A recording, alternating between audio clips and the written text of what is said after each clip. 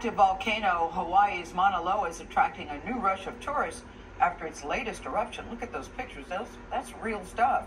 So far, the spectacular display is not threatening any populated areas. That's good. But the governor has declared an emergency. Mauna Loa's neighbors are preparing now for any possible impact. Jonathan Vigliotti has the latest from Hawaii's Big Island.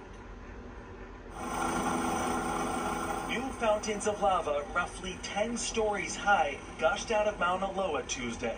The world's largest active volcano began erupting on Sunday for the first time in almost 40 years. This time-lapse video shows glowing lava running down its slopes, turning the night sky red.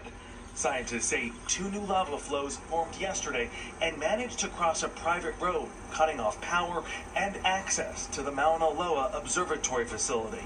It does appear to be making a pretty strong flow at the moment. Experts are keeping a close eye on the lava's movement, which is about 6 miles from Saddle Road, connecting the east and west sides of the island. It could just as easily shift and start another flow as well. And we'll just watch it very, very carefully. We're thinking very, very much about, advances. The state health department says the eruption could cause ash and sulfur dioxide to negatively impact air quality across the state. But the Hawaii Volcanoes National Park is still open and is drawing in spectators eager to see the flows. Many are hoping to witness a volcanic double whammy, both Mauna Loa's eruption and Kilauea's, a smaller, more active volcano which erupted in 2018, destroying hundreds of homes on the island. This is a rare time where we have 2 eruptions happening simultaneously. To the people of Hawaii, this is a very sacred event that we are watching. For CBS Mornings, Jonathan Vigliotti on the island of Hawaii.